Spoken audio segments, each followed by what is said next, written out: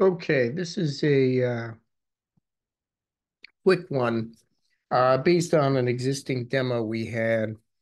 Got a MiNiFi agent, grabbing some MQTT sensor data, extracting some things out, filtering some errors, and pushing that to NiFi. So let's start my process here. We'll go into the flow. So that data is coming in.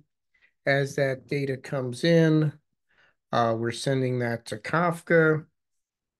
And that's just the raw Kafka. Then we're consuming those messages in another app and doing some jolt transforms on it, updating some values to see if the data is healthy. And then, more importantly, for this one, pushing to Kafka's both JSON and Avro, depending on what people need, and also storing to Iceberg, which is a great place to store our data. As you see, we're getting our data coming in there. And let's look at the parameters so you'll know how to do it. Again, whatever your record you're reading, JSON, a couple different catalog options. I'm using Hive, default namespace. The name of the table is ICE Sensors. Let's check my connection to Hive here. It's Thrift. And I've got all those config files for Hive, Core, HDFS, all that fun stuff that is working as we're pushing it there. Let's take a look quick at the Iceberg table. It is stored in HDFS, and you can see it's an external source, and it is stored as Iceberg and Parquet, and that's being stored. And we could take a look here. Let's look at the records we have here, and we are getting a bunch of records in.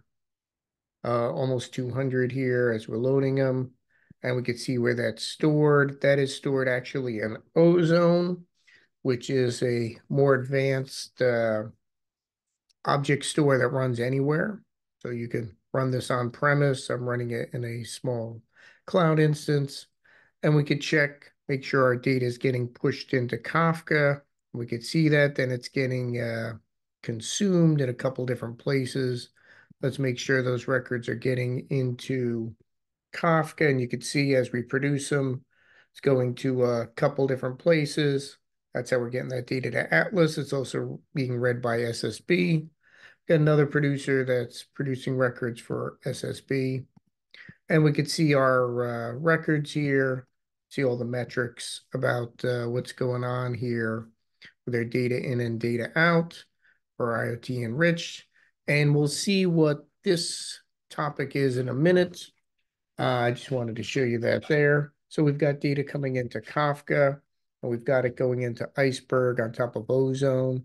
Let's take a look here. We have a query that is taking some counts, some sums, averages, min, max, and grouping it over a time interval, and then inserting it into that topic that we saw before, the sensor 6. That's an aggregate. So we could use Flink to insert data into Kafka. We'd also use it to read data from Iceberg directly if we wanted to, or use Iceberg as a sink. Gives us a lot of different options here. Just wanted to show you the art of the possible. Iceberg, Kafka, NiFi, Flink. Throw some Ozone and Atlas in there just to make it interesting. Hopefully everyone's got what we were doing.